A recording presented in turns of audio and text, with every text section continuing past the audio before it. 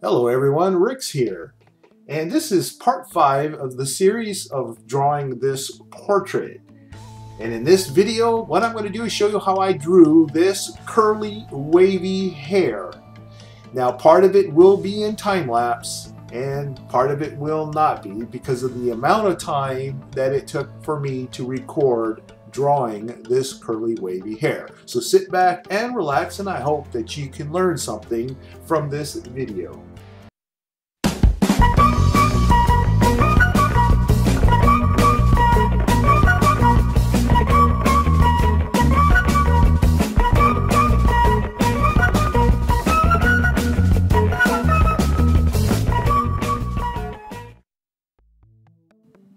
Okay, I'm going to start off here using a very dark pencil. It's a 10B pencil. I just want to kind of get the tone a little darker in this area here. And so that is what I'm going to be doing for the next several minutes in this clip.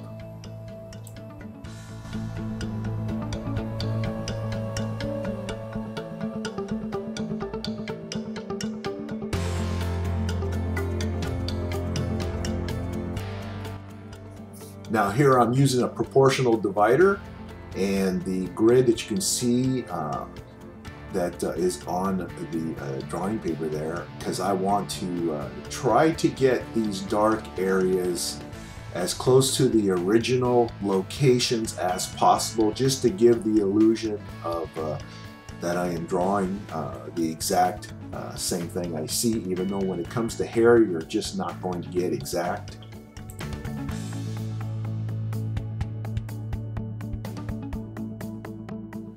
Now you're going to notice that what I'm doing is very detail oriented. It's very exacting. I'm not covering large areas at a time. I'm just working on very small, minute areas.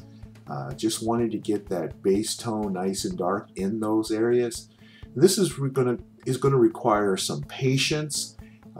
So a lot of time is spent on drawing this hair because of these fine details.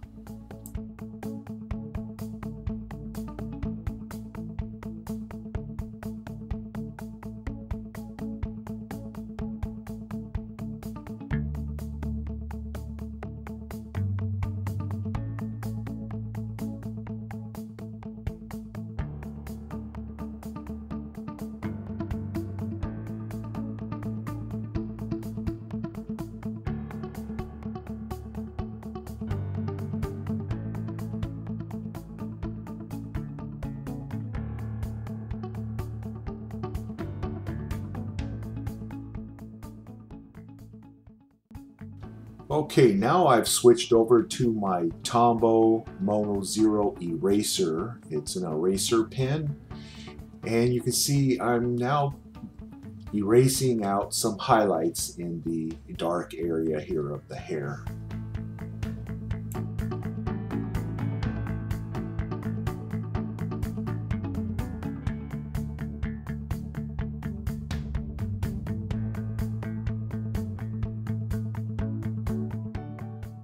As I'm taking out the highlights, I'm going to kind of blend them down a little bit as well, as you can see that I'm doing with this Q-tip.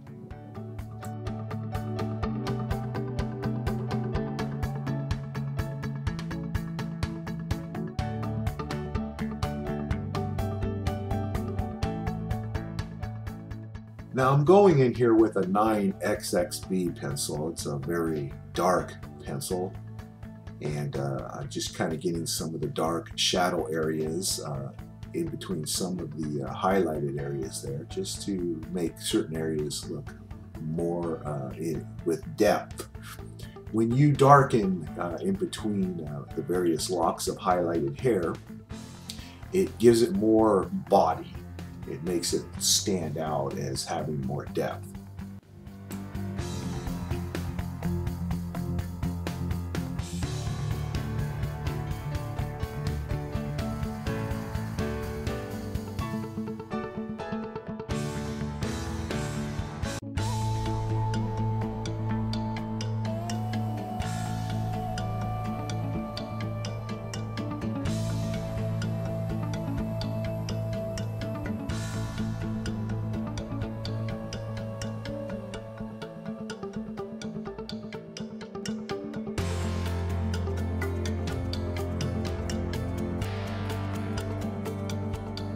Now I'm going to apply a different method of lifting out highlights that I like to use, especially when there are white hairs and so forth.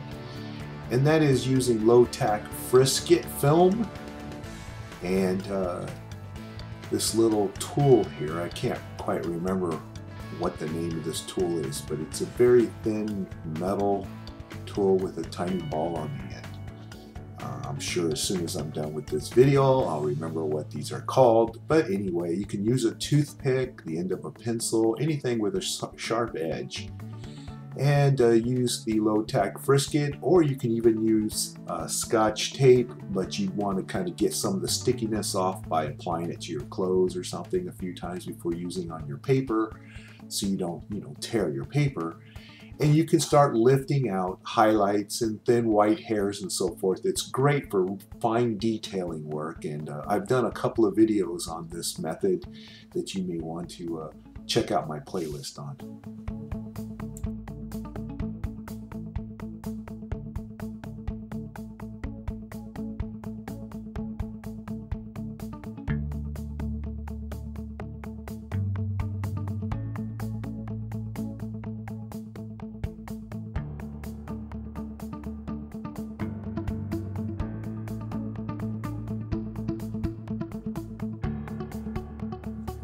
Okay, now I'm just going to use one of my pencils here. I'm not sure which grade I'm using, but it really doesn't matter because I want to tamper down some of the bright highlights. Well, it looks like I'm going to show which pencil. It looks like a 2B there. Okay, great. Real nice of me. Anyway, so you can go in there and some of the areas that just need to be a little bit less bright, you just kind of tamper that down with your pencil, and so that you have the variation of shades going from dark to mid-tone to bright.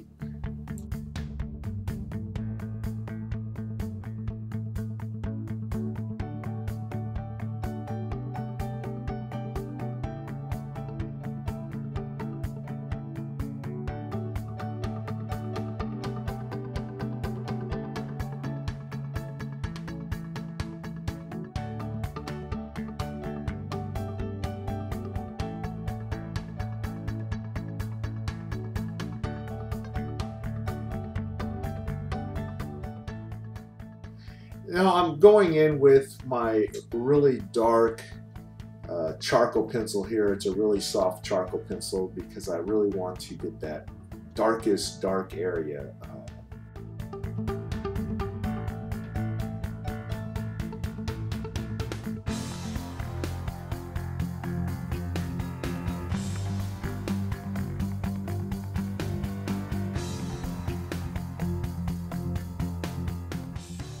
And then here, I'm going to start going back and forth. I'm going to be pulling out highlights. I'm going to blend. I'm going to bring down the highlights a little bit with graphite, pull some more highlights out, blend. It's pretty much back and forth.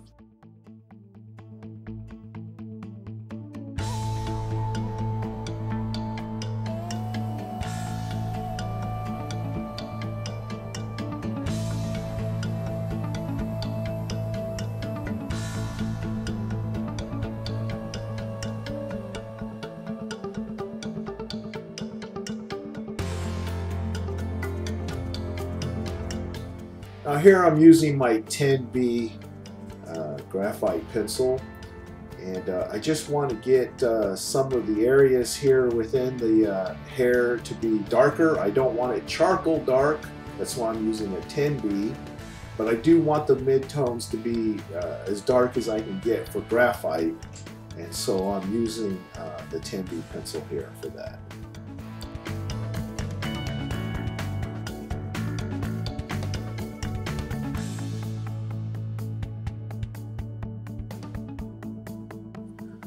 Now, blending serves several purposes. One, you really don't want harsh lines. It just removes the look of realism. So you definitely want to make sure that your lines are not harsh, and blending helps to blur that out a little bit or to soften the lines. it also helps you to push the tones around. So you can see that I'm taking that 10B graphite and I'm moving it around to areas that I want to have it. And it also gives me an opportunity that as I darken areas with the really soft graphite, that I can pull out the lighter hairs from this a lot easier than trying to do that in lighter areas. And this just gives me a lot of flexibility to bring out the illusion of curls of hair.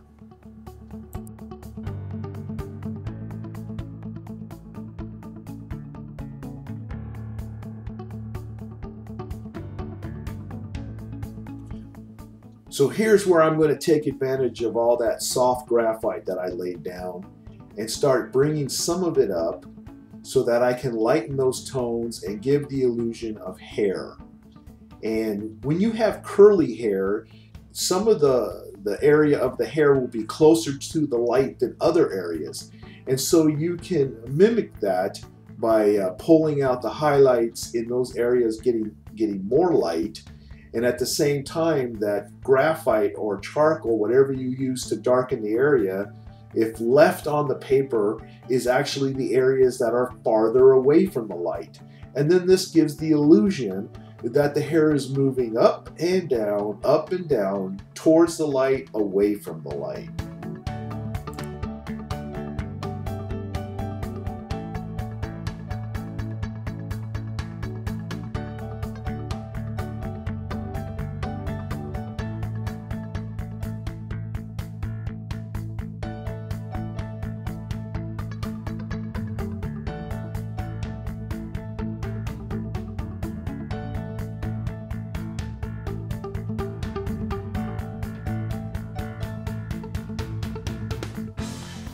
Now, another thing I want to point out using this method is if you'll notice that I'm actually at times using my little stylus thing here over a used part of that tape or film, if you will.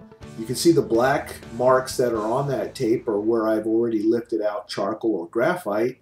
And by going over that same area, it will pull out even less graphite or charcoal, and even pull it out kind of fragmented, and it gives an interesting effect. So I will deliberately go over the same area of the tape so that I won't pull off as much, and it will also break it up a little bit and really give a natural effect. Okay, now I'm going to do a little blending here.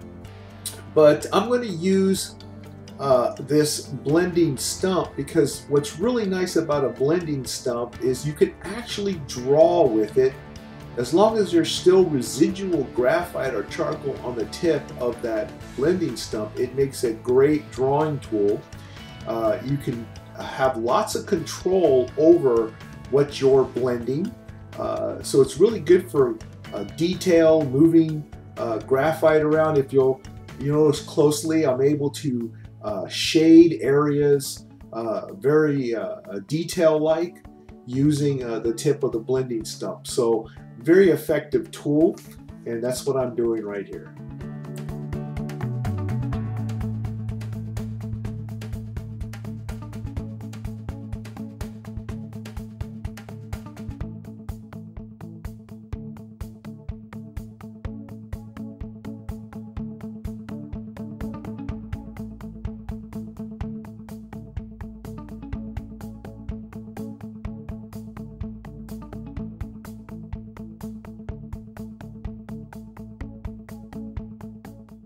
Okay, now I'm going to use this 9XXB and probably a charcoal pencil as well somewhere along here.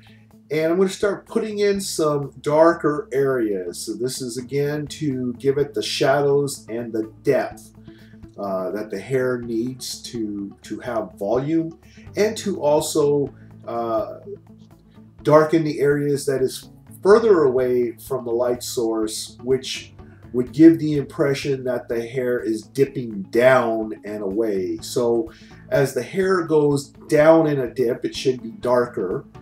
And as it comes up to a peak, those would be the lighter areas. And so that's what I'm going to be doing with my darker pencils at this point.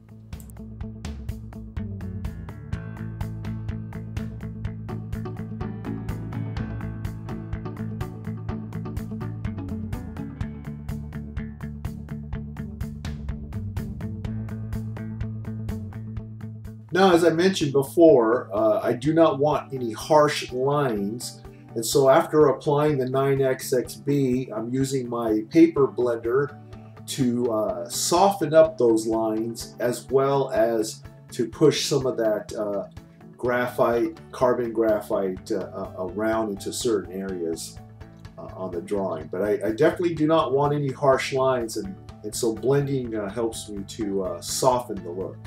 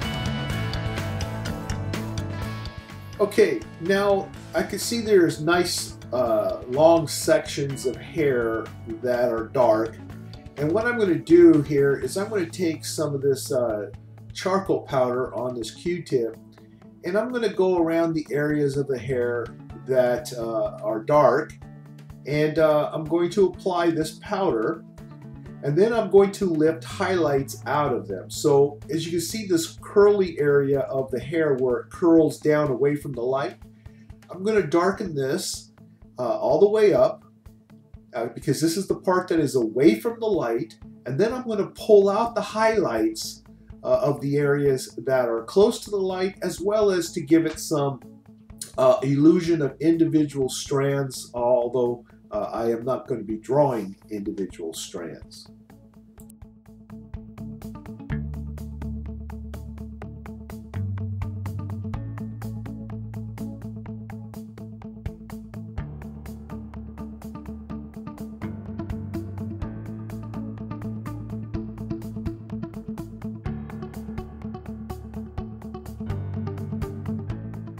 You should notice now that the hair has nice variations of tones. It has light tones, mid tones, dark tones by how I was applying the powder and so forth.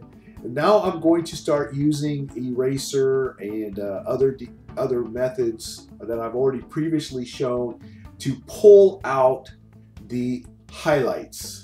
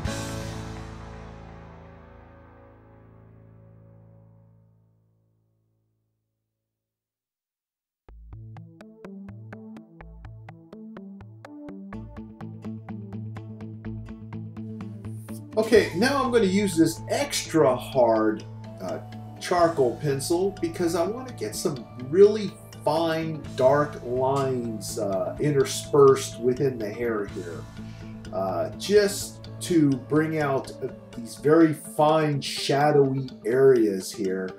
And with the extra hard charcoal pencil, what's really great about it is you can do really fine details, like as you notice on the temple of his forehead here.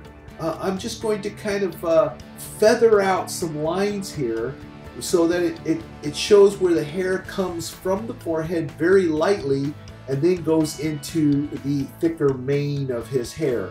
And this is done really well with an extra hard charcoal pencil. This one here, I believe it's a General's Extra Hard, and it's a 2H.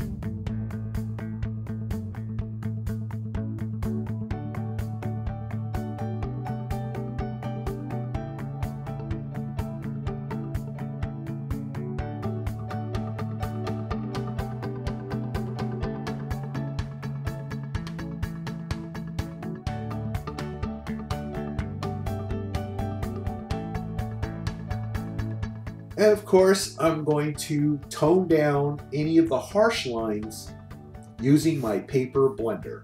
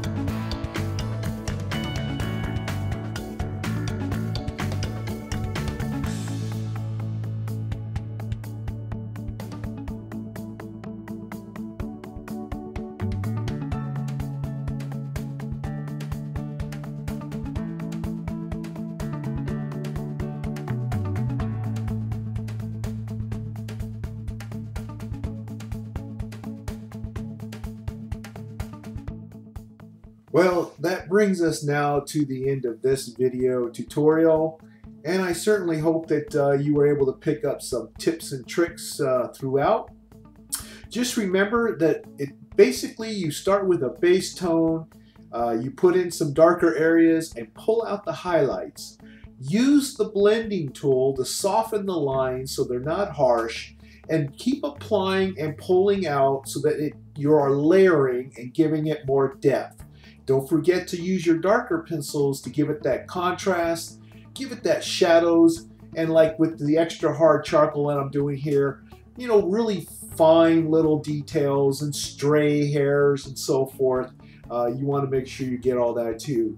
Well, I hope you like this. Please give me a thumbs up, subscribe if you haven't done so already, and I will see you in the next video tutorial. Thanks for watching.